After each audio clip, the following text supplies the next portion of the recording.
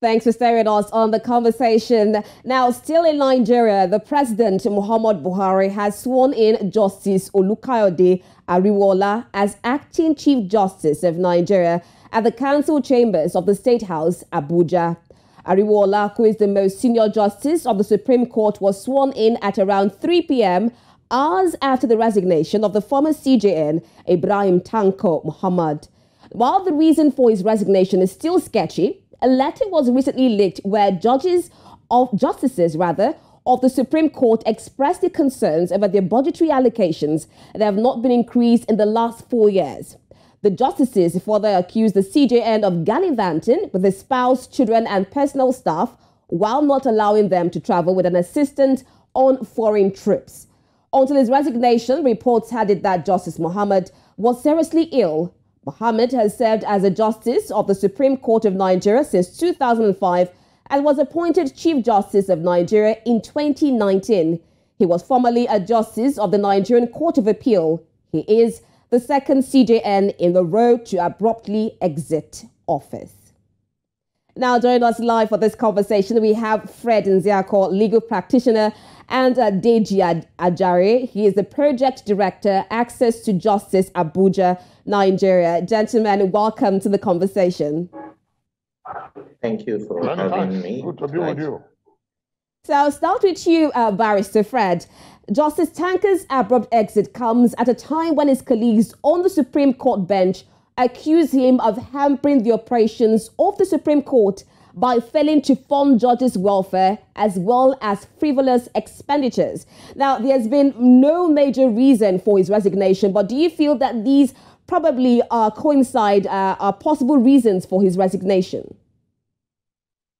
The old saying, there's an old saying that the witch cried in the night and the baby died in the morning. That once that happens, there is a nexus, there is a link, there is a connection between the cries of the witch at night and the death of the baby in the morning. It may not completely be divorced, but Honorable Justice Tanko Muhammad may have resigned on account of the weighty allegations, or rather protests, against his style of leadership by his brother justices of the Supreme Court.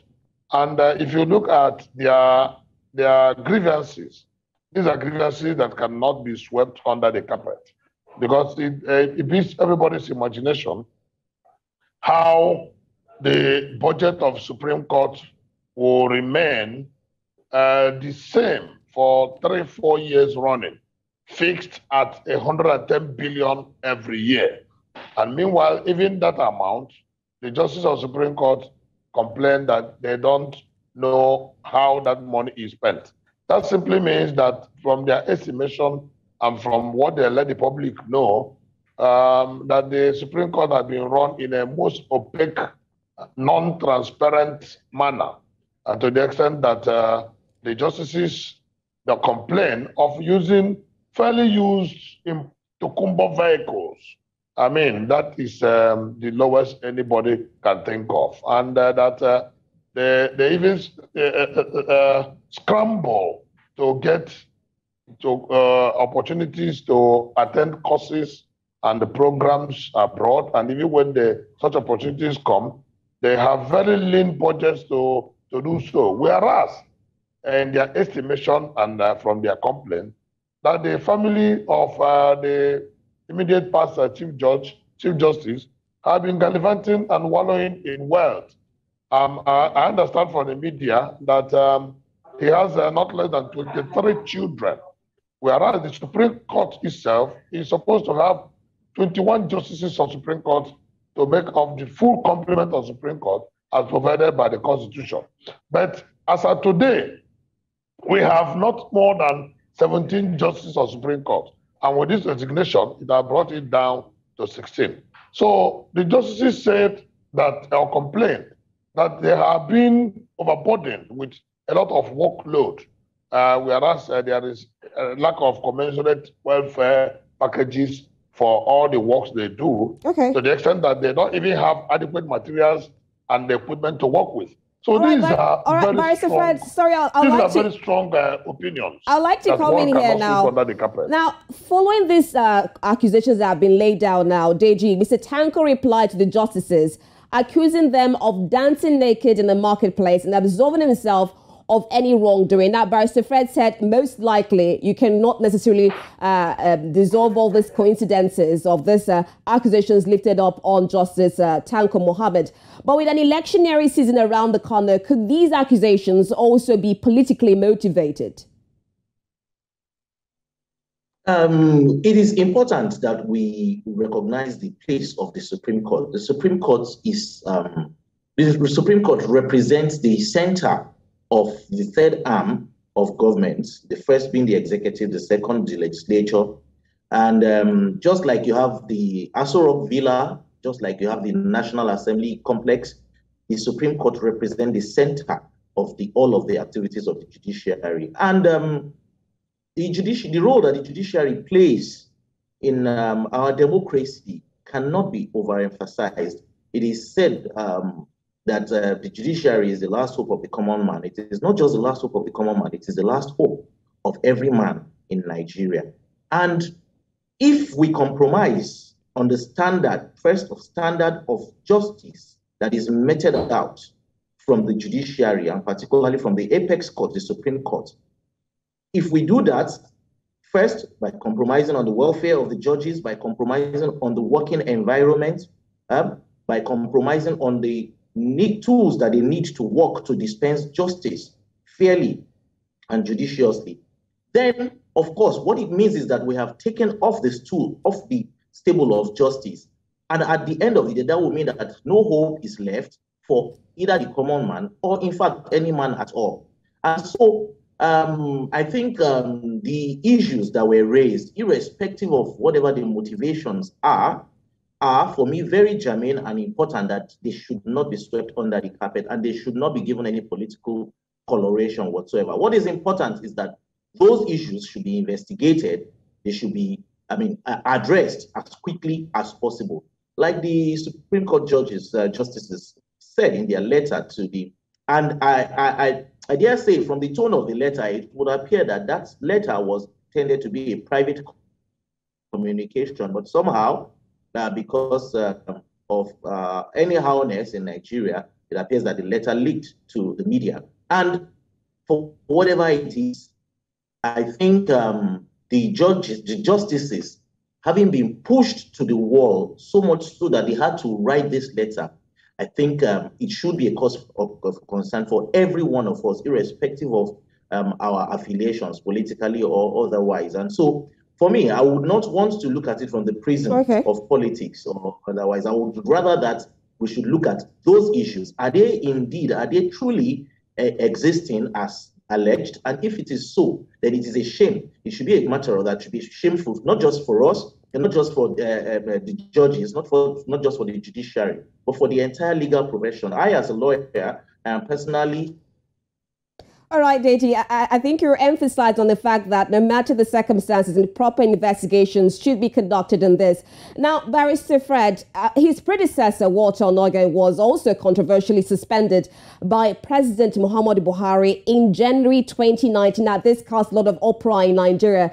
He never returned to office, and he was convicted by the Code of Conduct Tribunal in April 2019 for false assets declaration. Now, his departure was termed by some as dictatorship taken too far. Now, were you among those who felt Onogen was unjustifiably removed? It is important to further state that even though he was found guilty by the Code of Conduct Tribunal, he was cleared by the Superior Courts of Record. And as at today, Honorable Justice Walter Samuel Nkanu Onogen cannot be said to be indicted because the indictment from the tribunal had been quashed by a superior judicial authority. Answering your question directly, I very strongly believe that Walter Onogen was removed for political reasons. I mean, it goes without saying that the groundswell for his removal was laid when the security agencies in Nigeria did what they called a string operation, but which most Nigerians see as a bastardization of the sanctity of the judiciary. When the residences of the Supreme Court justices were invaded at night, and the sanctity was messed up, and even in some cases, that such invasion was not called for.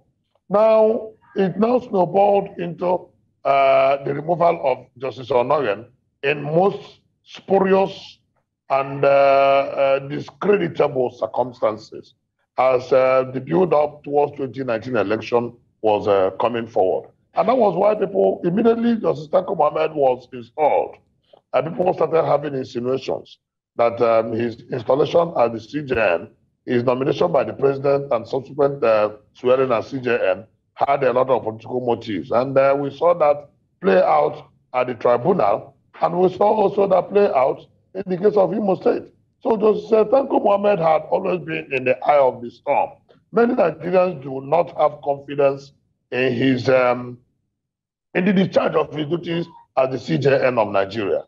A lot of them even carpet him as not being adequately tooled, adequately schooled in jurisprudence and in orthodox law. They say he was an Islamic scholar, and as such should not have been the CJN. But these are all matter of impressions and opinions of the people. What was important was that he ascended that seat as the Chief Justice of Nigeria. Whether he did well or not lies in the realm of argument. Okay. Some say he did well, some will say he did not do well, but those who say he did not do well will point out to the fact that a very important instrument of judicial adjudication, which is the procedures and the rules of court that had required amendment at the Supreme Court level, had been lying on his table for the past 3 years. All right, Barrister Fred, sorry, I'd like to nothing done about it. I'd like to cut in here now. While you're talking about the deficits of the judicial section, of course, the leadership, we know that early in 2022 and even in 2021, late 2021, we saw court workers going on strike, complaining on the fact that some state governments have not implemented the financial autonomy. Now, DG, what exactly are the benefits of this financial autonomy, and why are state governments delaying on implementing on this? I spoke earlier about the importance of the judiciary, and the judiciary is expected to be independent. Now, can the judiciary be truly independent if its finances are tied to any of the other three arms of government to which it is supposed to serve or act as a check?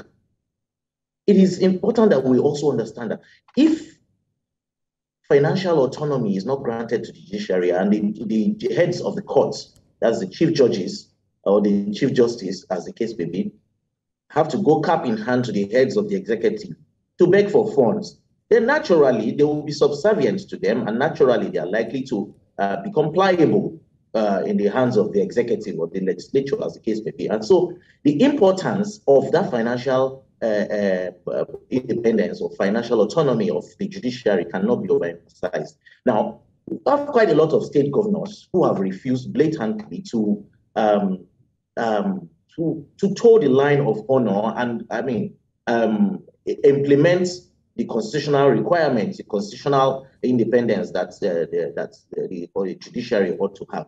And one would understand, the only reasonable explanation one would want to give to that is nothing other than they intend to hold the courts, the judiciary to ransom and continue to control them. Deji, due to time, still on this issue, quickly, please. Do you feel that this new acting Chief Justice Ariwola will actually do better to implement this financial autonomy of the judiciary quickly?